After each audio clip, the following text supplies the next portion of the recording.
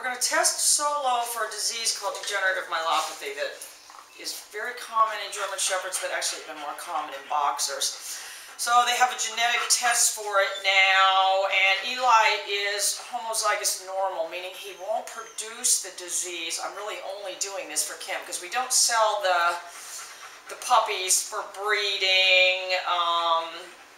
So because Eli is not affected or a carrier, then I can tell people the dog won't have that disease. But we're going to test Solo, and if she is at risk for the disease, all the puppies will be carriers. They'll still be unaffected. If she's a carrier, a percentage of them will be carriers, a percentage of them will be clear, and if she's clear, then all the puppies will be what they call clear by parentage. So regardless, no matter what I breed Eli to, he's not going to produce puppies that have that disease, and that's really the point of genetic testing. A lot of people would think, well, we're going to identify all the carriers and eliminate them from the gene pool, and you really don't want to do that. First generation of testing, I mean, you really, as long as you're not producing any affected individuals, that's the goal. And actually in some breeds, depending on the disease, they actually have to breed carrier to carrier because if not, you have such a small gene pool.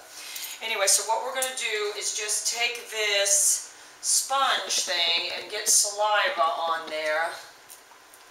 Oh, she doesn't like it. Well, I hope she's not one of those ones with the dry mouth. Oh, Solo.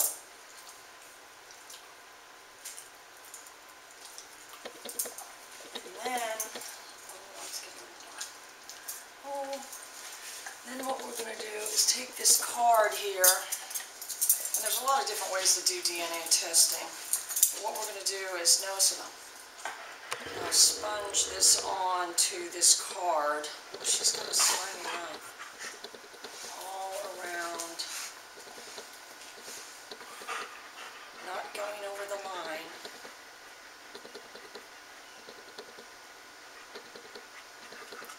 And then it's going to change color. It's not like CSI, where one little drop. So if they can't garner DNA from this, so we put it all around there, and then what they'll do is look for the genetic marker that indicates whether the dog is at risk for the disease, carrier, or clear. They'll be able to tell us, and so we'll be back with those results when we get them. Bye, you guys.